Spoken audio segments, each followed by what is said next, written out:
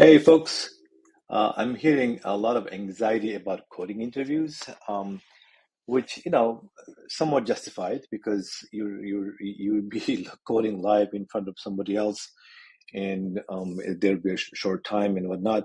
So yeah, it is. This is a legit thing to worry about. But as with any anxiety, we try to fight it with knowledge. The more you know, I mean, you get fearful of things that you don't know about, right? So more you know, uh, chances are your fear um, of the unknown goes down and your anxiety level goes down. So let's talk about what's in a coding interview. What do they ask, right? So let's talk about that. So first of all, you are a lot less likely to get a Terraform um, um, type coding interview question. Why? Because that requires the interviewing party to set up some kind of access key or something, a JSON file, so you can actually run your code live, right, to test. So that's why normally they don't do that. So the easy solution from the interviewer side is to just give you an algorithm problem, because there's tons of platform where they can just choose one and boom, you off you go, right? There's no effort needed from the interviewer side.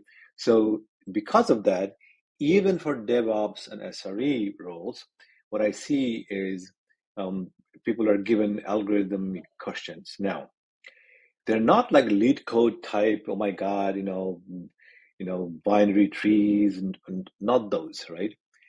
Generally, what I see is, first of all, you get to pick your own language. So make sure that you pick a language. I recommend Golang, but you pick your own that you are good at. You are able to write code without too much friction, right? So you're not slowing down a whole lot, right? So you have to practice that. Now, generally speaking, you get a string-based algorithm. That's very common. I've seen that even for a developer roles, right? So you get something like, oh, I don't know, you're given 20 strings, and you have to figure out how many of them are repeats, and some kind of problem that requires you to think about the algorithm first before you sit down and write the code, right? I have seen some math-based questions like, oh, you have a two-dimensional array of numbers and you do X, Y, Z, but that's less common than string-based question. So that's what you get. So how do you get ready? You get ready by practicing. Just practice, because the more you practice, more you're not going to have any friction. You can just write code. Now, one of the other questions people ask me is, can you Google during your uh, coding questions? Normally, yes, but really, you don't want to do it even for your own sake, because one, it will slow you down, and if you're looking up something super simple, then that makes you look bad, right?